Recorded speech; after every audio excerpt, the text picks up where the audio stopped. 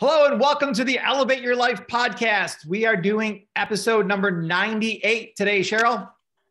Yay. And it's a really fun one, Paul. I love this. It is. I really love this topic. Yeah, so we just got off a series of kind of going around a circle, the success circle of thinking about, there was thoughts and there was emotions and then actions, and actions lead to our results. And then we talked about, last Tuesday, we talked about beliefs, and how those are really the driving force in life. So when we were talking about, well, what should we do next as a kind of a follow-up over that circle, it just made sense to talk about identity. Because, this one today is just as important as any of the other ones we just talked about. Yeah. So the strongest force in the human personality is the need to remain consistent with how we define ourselves. Now, Tony Robbins said that, and he has done a ton of research in this area. Mm-hmm. And so let me read that again, Paul, because I think it's so important. And I want you guys to, it is everything. And I want you guys to think about, if asked, how you would define yourself. So the strongest force in the human personality is the need to remain consistent with how we define ourselves. And so, Paul, you and I were talking a little bit earlier, and I was like, gosh, I wonder what people would say if I just asked them, well, define yourself. Give me 3 things that define you. And so I was thinking about it, and I'm sure that most of the people that I asked, they would say, well, I'm a mom. I play tennis, and I'm a wife. Yep. So those are the 3 things, or those are the 3 ways that they would define themselves. But as you and I were talking, it is so much deeper than that. It is so much more. Those are all true things, but there's a lot more to it. So what we've seen, Cheryl, and we talked about this before when we talked about the 6 human needs on an earlier podcast, that the number one need people have right now and have had forever is certainty. They want to live in the box. They don't want to do uncertain things because that's risky. Be safe. Wear a mask. Be safe. Yeah. Be safe. So we live in this very uncertain world now, right? We got out of COVID. There's inflation. Gas prices $10 for gallon of gas. I mean, there's crazy things going on. So everything's very uncertain. So we are not certain about so many things in the world today that the one thing I do know is who I am. Well, that's awesome, Paul. And let me talk about this for 1 second. Is I think that this uncertainty in the world is causing depression. Yeah. And it's causing, we were just talking about how I think Zoloft or whatever is up 360%. The prescriptions 3,000%. Yeah. What? 3,000? 3,000%. Yeah. Oh my God. Antidepressant medication. Guys, but that just came to my mind that I think it's because everybody's uncertain. They don't know what's going to happen or, where we're going, what's going to happen next. Well, so and I read your Facebook quote for today, Cheryl. Oh, thank you. You mentioned that nothing has any meaning in this world, and besides the meaning we give it. Yes. So what I really feel like people are doing is they're saying uncertainty means, oh no, that this is trouble, and I better, hoard everything, and we're going to hell in a handbasket. Go buy some more toilet paper. Get ready. Yeah. Yeah. But so. Well, I just mentioned the Tony Robbins quote of the of like what we link pleasure and pain to. No, what you just said today about the certainty. The meaning of things. Yeah, so now other people are giving these uncertain times the meaning of opportunity. Sure. That means opportunity. Let's make it happen. There's going to be new things and new ways to make money and new ways to do things. Yeah. So again, I think it's the meaning that we're giving things that is really defining whether we turn out depressed or turn out excited. Right. Well, and Paul, I love that you said that the one thing that you are certain about and that you do know is who you are. Right. So you're saying that you know who you are. But I think it's important, and we know that our identity forms over time, right? But it's important to realize, I think, that your identity is forming whether you know it or not. And I think what happens a lot of the times is we haven't realized that. I didn't realize it. I was saying terrible things to myself. I was forming my identity without even knowing that I was forming my identity. So I'm excited that we get to talk about like the 3 things that really do shape our identity. Yeah. And everybody, is the one thing we're all certain about, and this goes for everybody, is that they're certain of who I am. So that's the one thing that we're all grasping onto in life to get our certainty from. Yeah. And so there is, like you said, Cheryl, there's 3 things that shape our identity. Number 1 is things people have said to us in the past. I know you've had some things said to you in the past that that is crazy. That thank God you didn't make that part of your identity, but a lot of people do. So what are some examples of things that people have told you in the past? Well, of course. And I think that I did make it part of my identity without even knowing it. So you have to become aware that you're doing that, and then you can change it. But, it's always like the things that I remember still to this day, and it was years and years and years ago, is you're never going to amount to anything. You're stupid. You can't learn. You get the worst grades. There's, you're too loud. Why don't you marry someone rich, because you're never going to be able to make any money on your own. You're never going to be successful. I can go on and on forever, right? I mean, I really could. And so, but you guys have to realize, for a time, make that your identity. Like, well, I'm stupid. Of course. I'm just stupid. Yes. And you guys have to realize that the past is the past. None of that matters, but that will and has formed your identity until you become aware of that and move past that. Right? Yeah. So, I'm sure a lot of people out there listening have had people say something negative to them over the course of their life, especially when we're young and really impressionable. Of course. Yes. But even today, people say one bad thing about a person, the person folds like a deck of cards. So that's one thing. Number 2 is the results we produced in the past shape our identity, some people's identity. And this one I know, Cheryl, we both think is just hilarious. Yeah. I think that it is just amazing. And the sub question that we're asking is, does your success in life depend on how good your grades were in high school? Well, I thought so forever. Everyone tells us that. Well, that's right. And we saw a bumper sticker that we really liked, and it's, your A student works for my D student. I thought that was so cute. But you know what? It's true. And and Elon Musk has something out a little bit like that. He said, don't get knowledge and education confused. I never went to Harvard, but I have a lot of people that work for me that did.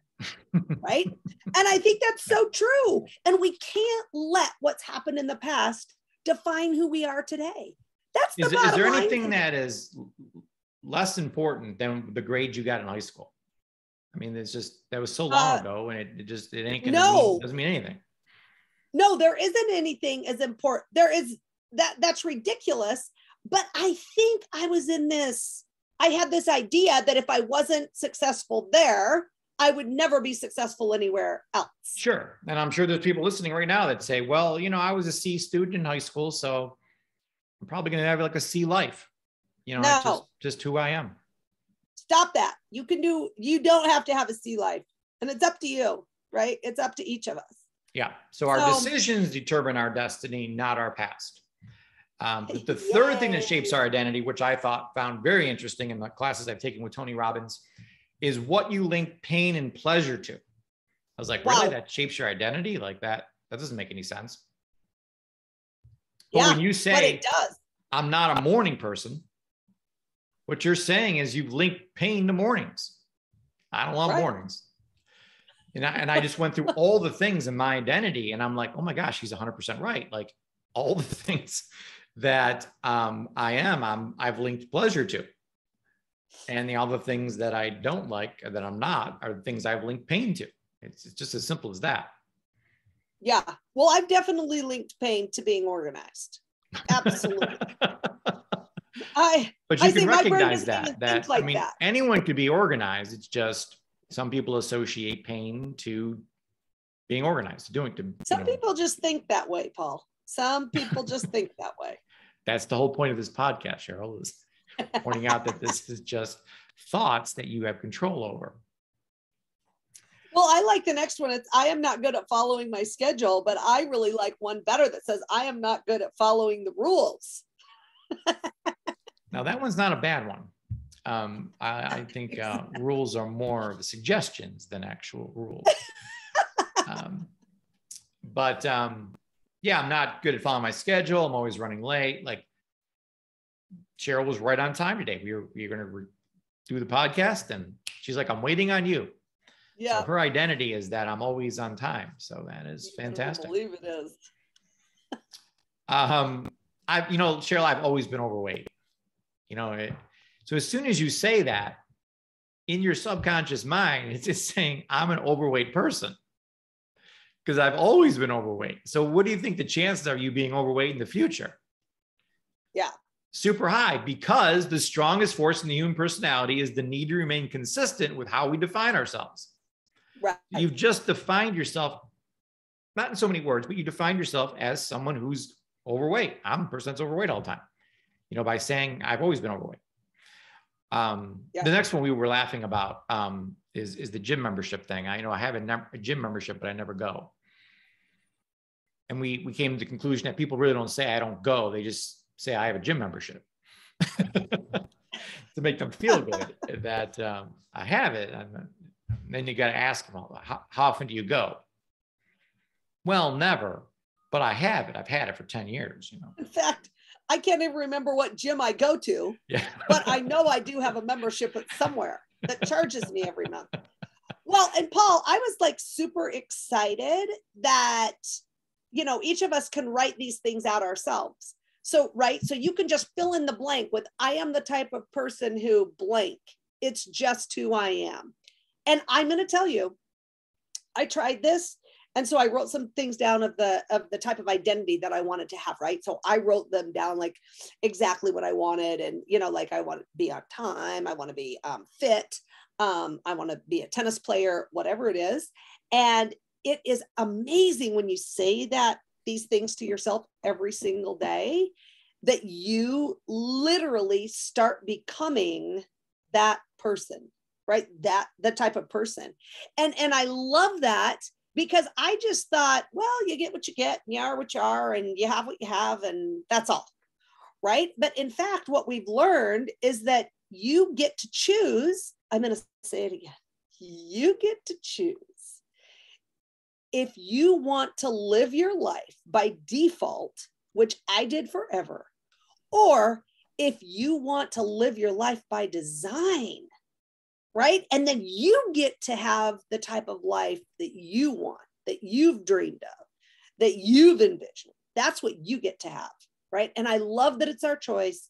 And I love that there's things that we can do to make it happen. Yeah. Yeah. And, so we set the vision board, we set the perfect story. So let's say, hypothetically speaking, your perfect story says, I make $1 million a year. Well, it's super important to come back to identity and say, I'm the type of person who makes $1 million a year. Because it's so then your mind's asking, well, what do people who make $1 million a year do? Like, what type of person is that? And you start doing the things. We talked about this before with weight loss. If you want to lose weight or be healthy, ask yourself all day long, what would a healthy person do right now? Would they take the stairs or take the elevator? Would they eat the salad or the cheeseburger? That's the best. Oh, the healthy person, of course, would pick the salad. Yeah. They would take the stairs. They would park further away. They would do, what a healthy person would do. So you just become, I'm the type of person who's a healthy person. I do what healthy people do. Yeah. And that's another great thing with if your whole thing is, I'm the type of person that makes $1 million a year, and then your mind starts asking, well, hey, what does that type of person do? And you don't know the answer, then you better figure it out. Yeah. Do people who make $1 million a year get up at 10 a.m.? No, they're going to bed at 10 a.m. because they worked all night. Yeah. But no, that's right. They always get up early. And let me tell you, most of them have a workout regimen. They have, I'll tell you what it is, Paul, they're disciplined. Yeah. So in whatever it is they're doing, they're extremely well, to be even more specific, they do hard things. Well, I just said disciplined, Paul. That has hard written all over it.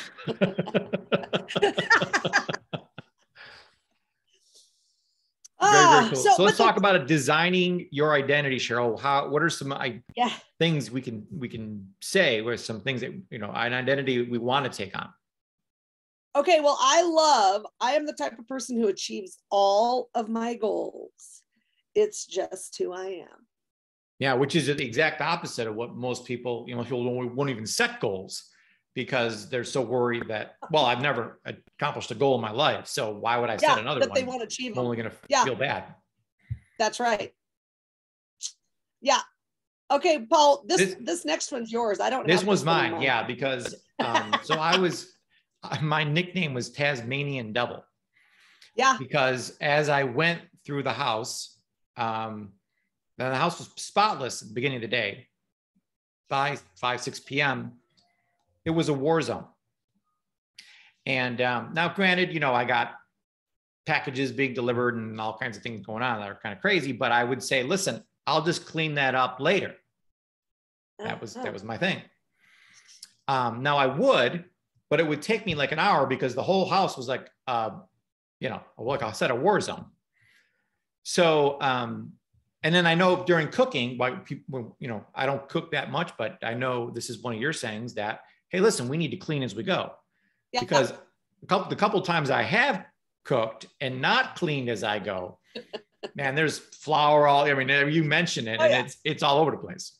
Yeah. It's just easier to do it as you go because then it's not such an overwhelming task, right? Yeah. So that you decide that. And so what this happens is we mentioned at the beginning of this podcast that identity forms over time. Mm-hmm. So I read that statement. I'm the type of person who cleans as they go. Do you think on that first day that I read that I had, I was Mr. Perfect and cleaned as I went? No, but I caught myself once or twice putting something down that I know didn't belong there. So I picked it up and put it where it should go. And then from there, it just building over time. Now I'm Mr. Clean. Everything's spotless all the time because I'll put my shoes someplace that I know they don't belong there. I grab them right away and put them where they belong. Like I will not put anything down that does not belong there. I believe everything has a spot and this is the spot it's going in.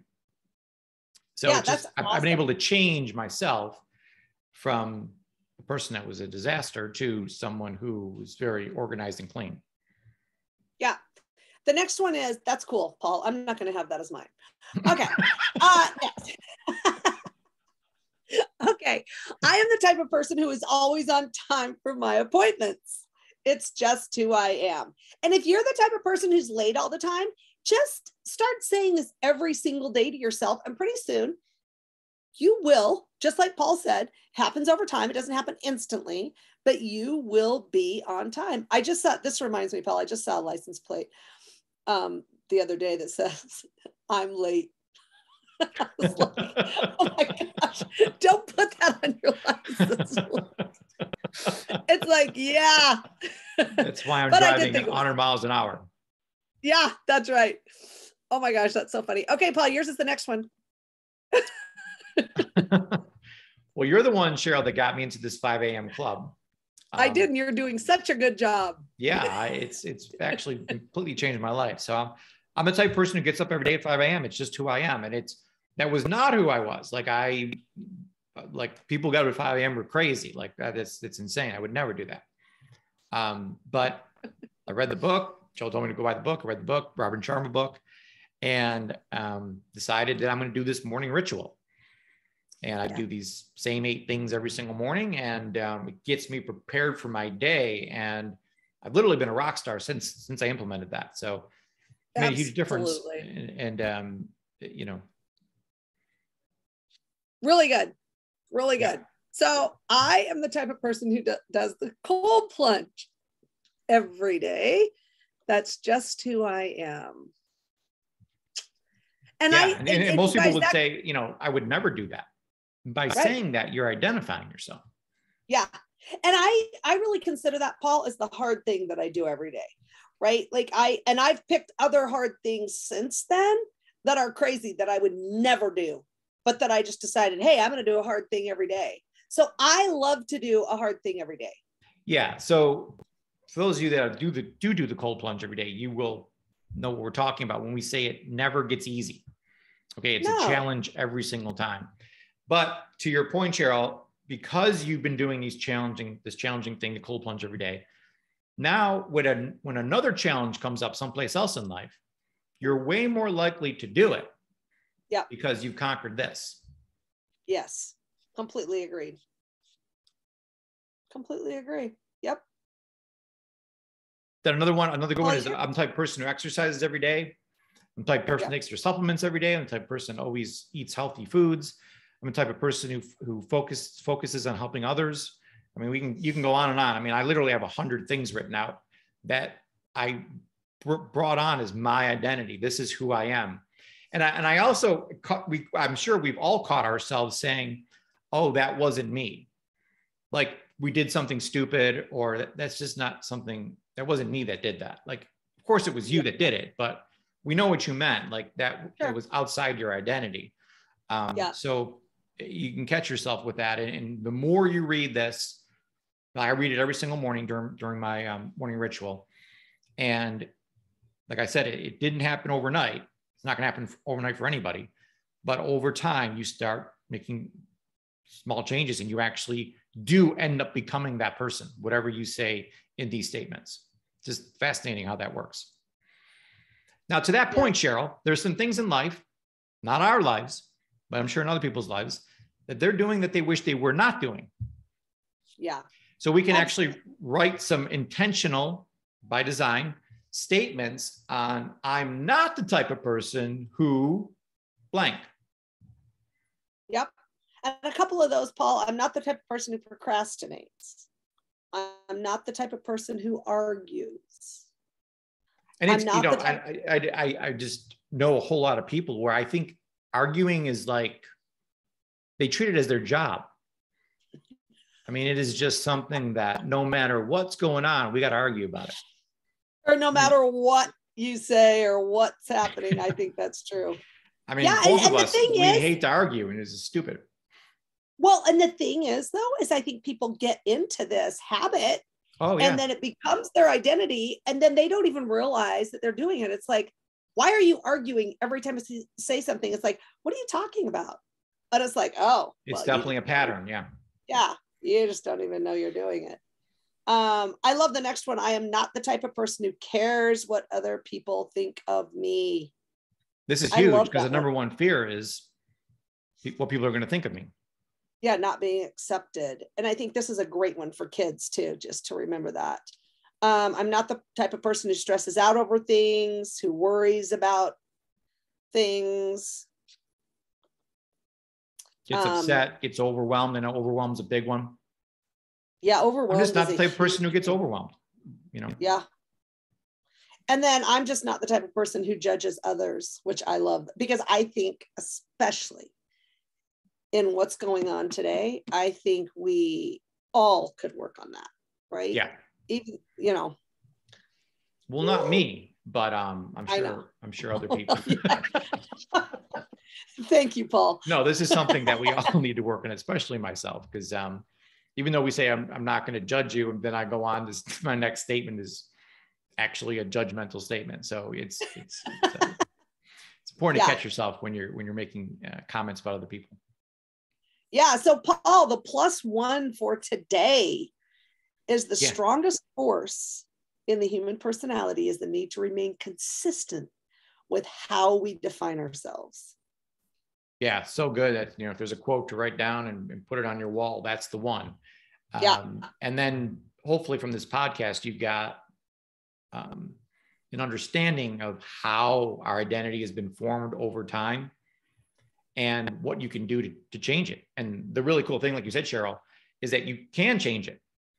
Just because you're like, well, I'm not a morning person, I never will be. That's not true. You could be, you could be anything. So making these sweeping statements is formed an identity. You don't like that identity, you can change that identity and at any time and write out these statements and read them. So we really encourage you to elevate your life by elevating your identity. Yeah, so that you too can move from fine to fabulous. And I want to say one more thing, Paul. I think it's so important to remember that you don't have to be what your past was, right? You don't have to be who you are because of your past, I guess. Or what anybody said about you in the past. That's right. Yeah. Absolutely. Oh, so good. Yeah, so awesome, Mom. So this was Mindset Tuesday, and we're going to continue on with our leadership podcast on Thursday. So be sure to tune into that. And so, we're going to continue with this Tuesday mindset, and then Thursday leadership. And then there's a whole bunch of things in life that we're going to elevate. So we just been kind of focusing on mindset and leadership because we feel like they're the two most important things out there, but we're going to venture on to some other things too. So I'm looking forward to that, Cheryl. Me too. To widen our identity. Wow. I love it. All right. Have a great week, everybody. Talk to you soon. Bye.